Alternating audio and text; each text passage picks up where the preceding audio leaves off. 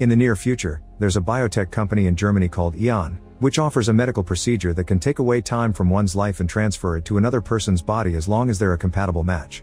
Thanks to this technology, people in dire need of money can sell as many years of their lives as they want, which makes their bodies age quickly. In contrast, the person that buys the time gets their youthful looks restored, which means rich people are pretty much immortal. Usually only poor people that are desperate to improve their living conditions agree to sell their time, although Eon always promotes it as a choice and a donation. In this future there's a high number of migrants and asylum seekers, and this is the only way they have to earn a living. The company makes sure to honor scholars, artists, and celebrities with time, and Nobel winners have recently been added to the list. Eon's best donation manager is Max, who goes around convincing people to sell their age. Today he's talking to the son of a migrant family, telling the teenager that he would greatly benefit from selling 15 years of his life. To convince him, Max explains how he sold 5 years of his life in order to afford a college education. He also points out that the chances of his family finally getting the legal paperwork to live in peace is almost zero, but this money could help them open a business. All this manipulation gets Max the deal. When he returns to the company building, Max puts on a raincoat to deal with the protesters outside, who throw things at any worker that passes by. Many people are against Eon's technology because it's increasing social and economic disparity in society. Once inside, Max attends a special ceremony during which he receives an award for being the best agent of the year. Then the company's founder Sophie Tyson offers a big speech about the importance of their work.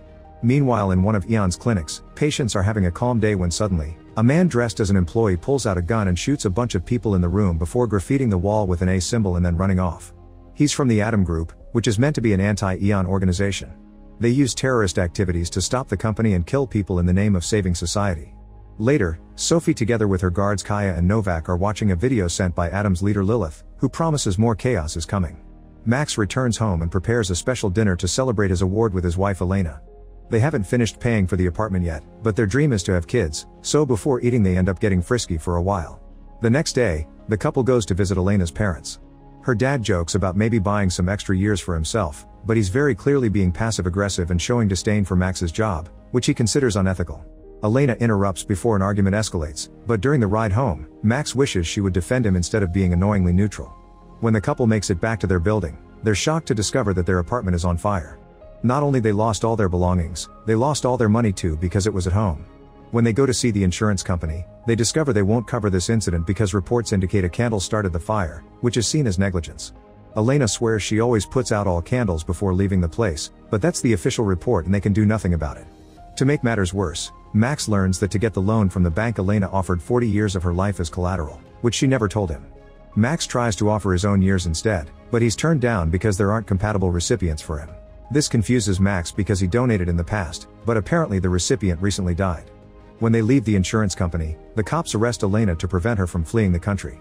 Max swears he'll get the money to pay the bank in some other way and goes to see Sophie to explain his situation, getting Sophie to promise she'll see what she can do. Afterward, Sophie has a meeting with the company's shareholders, who are tired of wasting resources on checking for compatible DNA because it means some people may never get the chance to buy some extra years and genetic dispositions are very rare anyway. They call Sophie too biased. A few days later, Max's lawyer informs him there has been no news from Sophie and that she's ignoring their calls. With no other choice, Max goes to the clinic and tries to visit Elena, but they tell him he has to wait until the procedure is over. Losing his mind, Max runs into the other rooms to try to reach his wife, but he's tackled down by Kaya and her team. Meanwhile, Elena's prepared for the procedure. Hearing a lawyer read the contract makes her finally snap and she begins struggling against the doctors, but she's given an injection that puts her to sleep and then she's connected to a machine that transfers 38 years to a person in another room whose face is hidden. Afterward, Max takes Elena home, but she doesn't say a word. During the following days, Elena's body starts to age quickly until she looks like an elderly woman and she can barely stand looking at herself in the mirror. Max and Elena's relationship becomes very sour and awkward, and although Max tries to comfort and support Elena, she becomes very distant. One morning, Max is called to the company and he learns that he has been given a promotion that includes a salary rise, but this is useless now. Furious, Max runs to try to talk to Sophie, but Kaya stops him from getting too close. Sophie ignores him and gets in her car, although Max notices she's starting to look younger. Later at home, Max is affectionate to Elena, swearing he still loves her, but Elena thinks it's pity and tells him to leave her alone. After Max leaves, Elena begins feeling a strange pain in her abdomen and rushes to the bathtub, where she starts bleeding. Meanwhile, Max goes for a walk and to have a beer at the park, where he's approached by a girl selling illegal uppers. Max quickly tells her off. A few hours later, Elena is in the hospital for her pain. Max is keeping her company and is shocked to learn that before the procedure, Elena had been pregnant, and today's bleeding had been a miscarriage because this old body can't have babies. Tired of this awkward life they've having, Elena makes Max take her to her parents' house, where she'll live from now on. Heartbroken, Max promises to find a way to reverse the procedure, but Elena's father tells him off, reminding him this is the system he helped to create.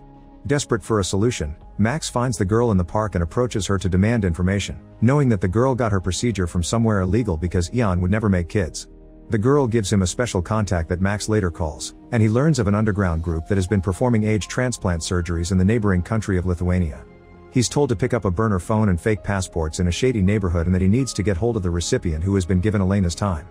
Afterward, Max hides in a hotel and makes plans to kidnap Sophie because he's sure her getting younger and refusing to help him wasn't a coincidence. For the next few days, he follows Sophie around until one afternoon. He finds his chance when he sees her alone in a cemetery with no guards in sight. After hiding his face, he approaches the now young-looking Sophie, who begins yelling for helping and running. Max catches up quickly and tases her until she falls unconscious. Then he paints an A on a grave to make it look like the Adam Group did this. Afterward, Max goes to pick Elena up at her workplace, asking her to trust him. Together they go to the abandoned building where he's keeping an illegal van and Sophie all tied up, but Elena thinks this is crazy and an argument ensues. Max convinces her to come along when he mentions this is the only chance to rebuild their lives and have a family. At the cemetery, Kaya and Novak investigate the situation and Novak uses the footage from security cameras to trace the car Max used.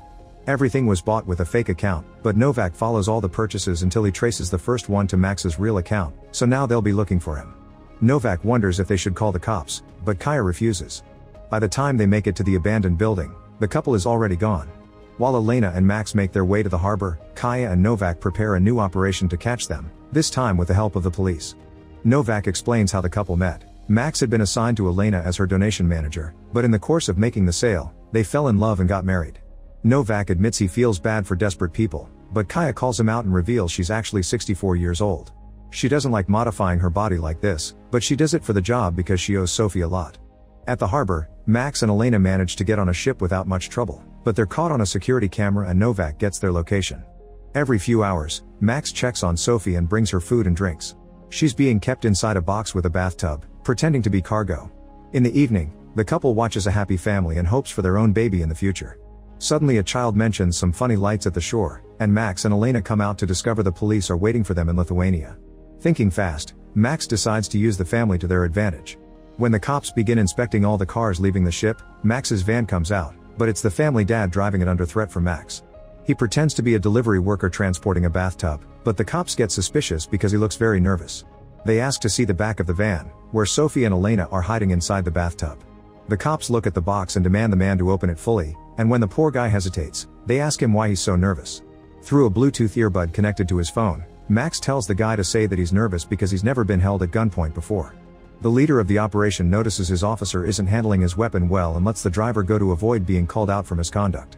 Then the wife arrives in her car with her baby, while Max is hidden in the back with the kid held at gunpoint. The cops see nothing wrong with her and let her pass.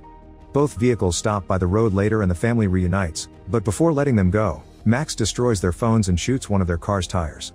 Seeing the baby cry, Elena feels guilty. Then the couple leaves in the van with Sophie still tied in the bathtub. A few hours later, they stop in the middle of the road so Sophie can empty her pee bucket, but now that she can talk she explains she isn't Sophie, she's her daughter Marie. They just happen to look a lot alike now that her mother went through the procedure. Max doesn't believe her and searches the information on the internet, which says Sophie only had one daughter that died ages ago and whose grave she was visiting in the cemetery. Marie explains that precisely to avoid press attention she was kept out of the spotlight, but Max doesn't believe her and takes her back to the tub. However, Elena is starting to have doubts. Eventually they find an abandoned hotel and decide to spend the night there. Marie is allowed to be out and she insists she isn't Sophie, explaining she actually hates her mother's work because it's unethical and that she's on the couple's side. Elena begins arguing with Max, who still doesn't believe her, and he points out that even if the story is true, Marie should still be a match for Elena because it's the same DNA as her mother. Elena is horrified by Max wanting to use a child and leaves the room. Marie asks for a shower, so Max takes her to the bathroom. While Marie explains that Sophie had invented the age transplant method while trying to cure her sister, Max turns around so she can change, and Marie takes this chance to hit him and run away. Marie immediately runs to the woods, where it's dark and there's no signal for the phone she stole.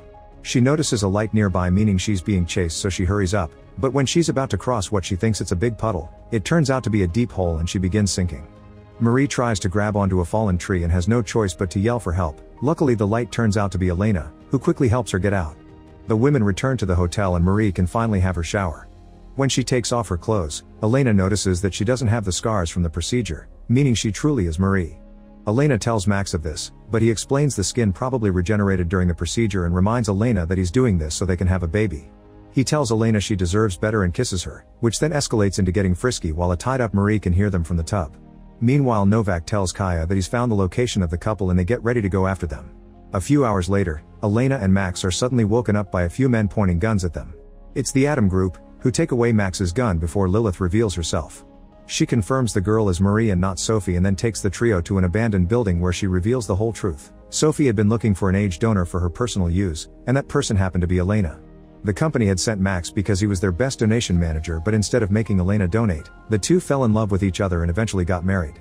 When Sophie needed the donation, she burned down their apartment on purpose and had Max's match killed to prevent him from donating some of his years.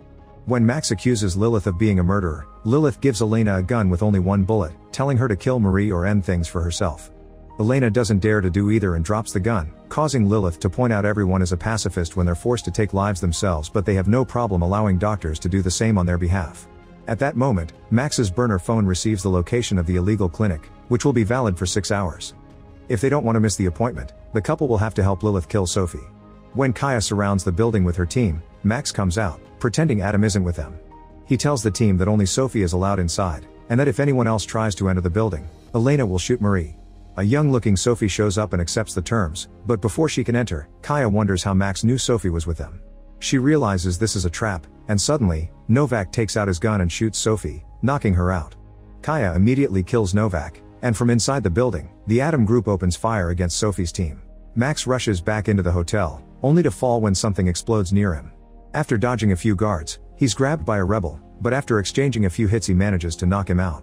Then Max grabs Elena and Marie and drags them to the garage to escape. While Max tries to start the car, Marie reveals she took a gun and tries to shoot Elena, but it has no bullets.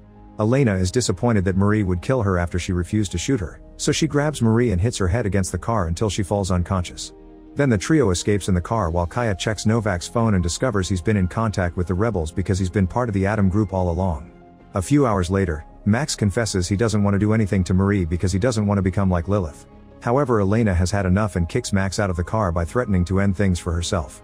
After Max leaves, Elena drives all the way to the illegal clinic, where Marie is dragged against her will and the procedure gets done. Meanwhile, Max wanders around, and when he sees a bus full of immigrants, he follows it to join a refugee camp. The next morning, Marie is found walking down the road by a trucker, who takes her back to the city. Moments later she's reunited with Sophie, who is alive and well because she had been wearing a bulletproof vest. Then Kaya announces she quits because she's tired of killing people just for business. During the following days, Marie starts to age rapidly, yet a selfish Sophie refuses to donate some of her years to her own daughter, promising to find a donor soon. A few months later, Max finds Elena at the beach. She looks young and pregnant, and she has a new husband to take care of her. When she sees Max, she doesn't even try to talk to him, and Max goes back to his new life, being a rebel with the Adam group, determined to bring Sophie down. Make sure to subscribe and turn on notifications so you can watch more videos like this. Thanks for watching.